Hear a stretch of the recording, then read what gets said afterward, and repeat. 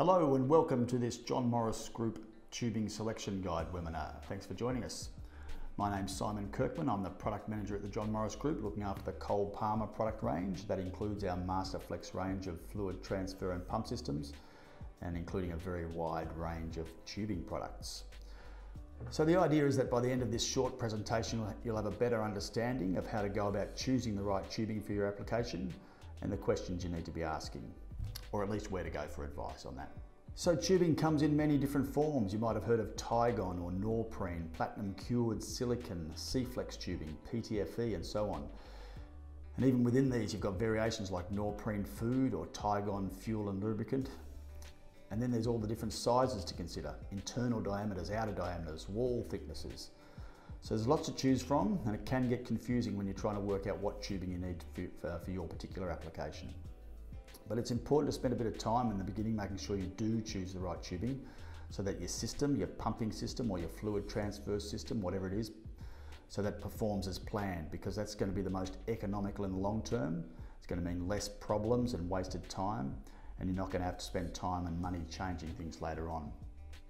But if you don't get it right and you do end up using the wrong tubing, not only do you end up wasting time and money and getting frustrated, but if tubing fails prematurely or unexpectedly because it's not right for your application, then you can end up with possibly hazardous fluid escaping from your system and leaking onto benches and floors, etc., which then presents a safety hazard even if the fluid itself is not hazardous.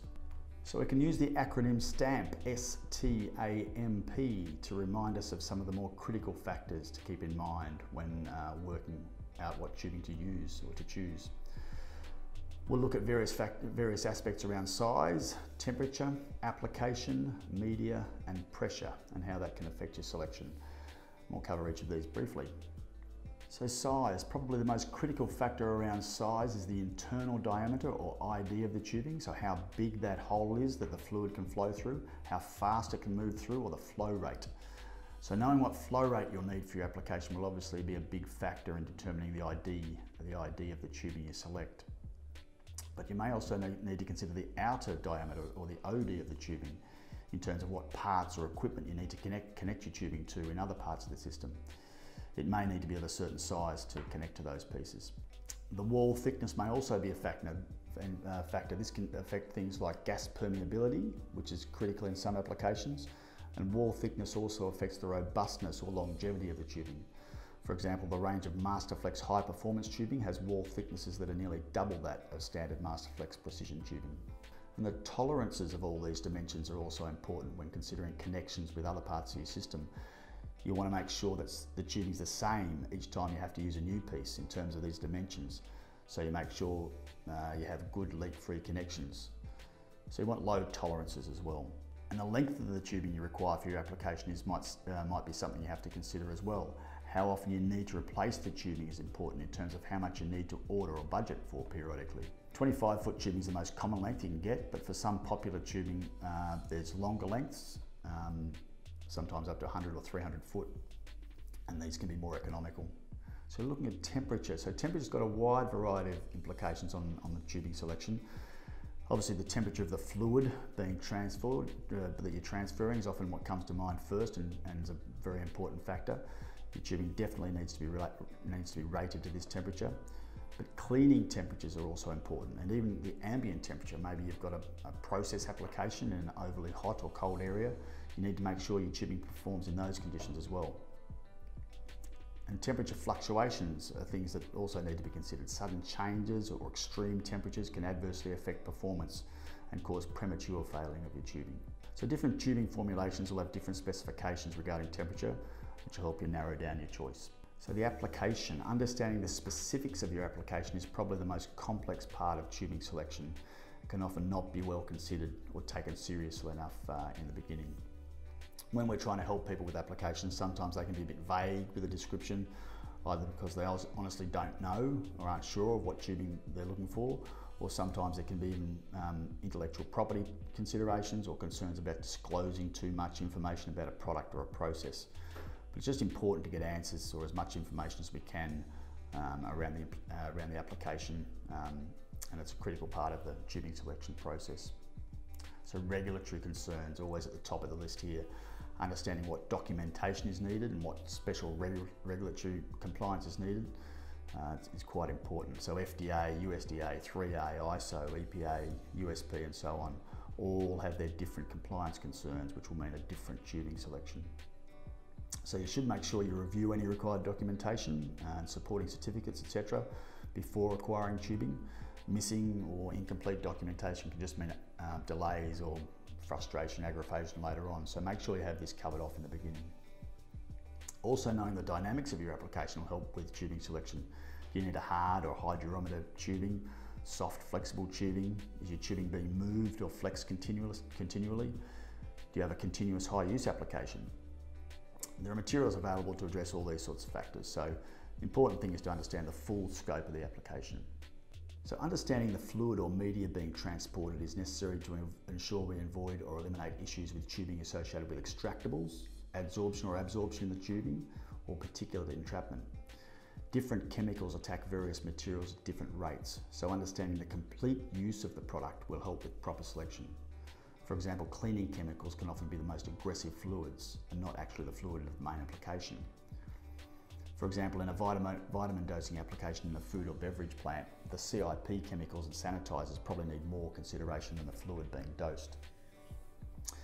You may also need to consider any chemical reactions that may occur when changing fluids or when you mix two fluids together.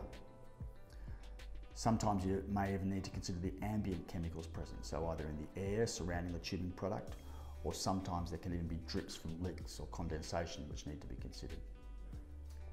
If the fluid is very aggressive, there are some multi-layered products like the Masterflex Gore Stay Pure tubing. And while it's more expensive per unit length, overall it can be a more economical option.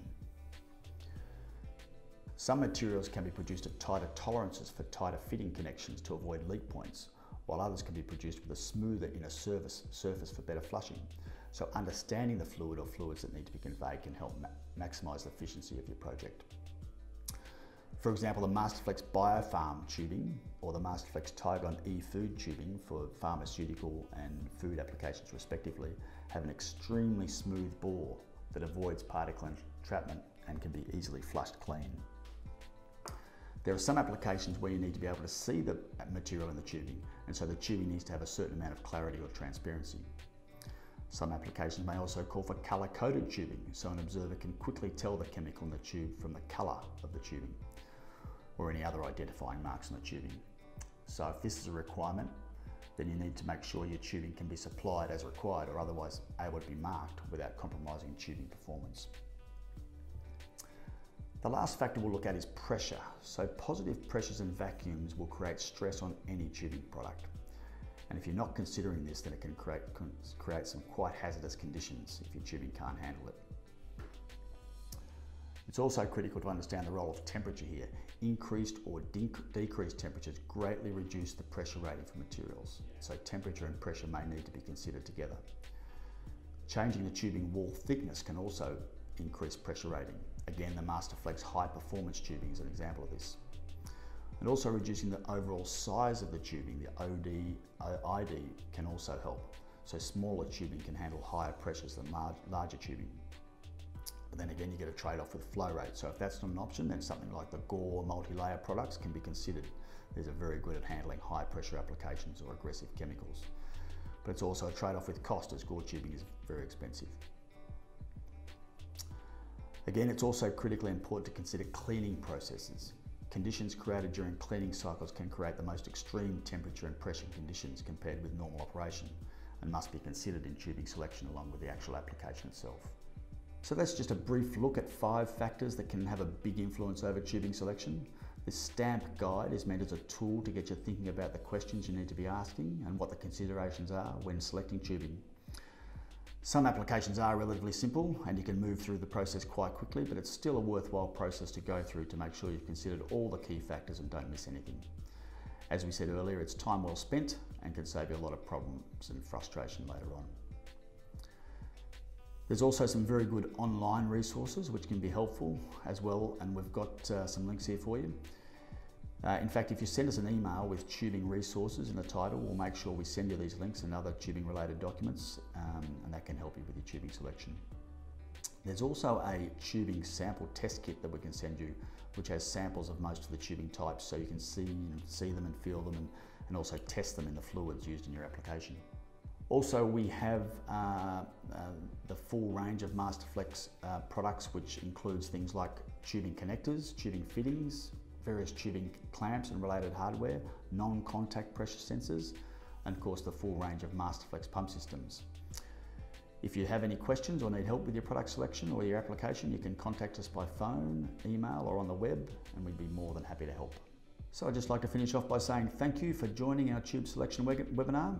Feel free to send us any feedback or suggestions. Don't forget to email us requesting those tubing resources. And we look forward to seeing you on the next John Morris Group webinar. Bye for now.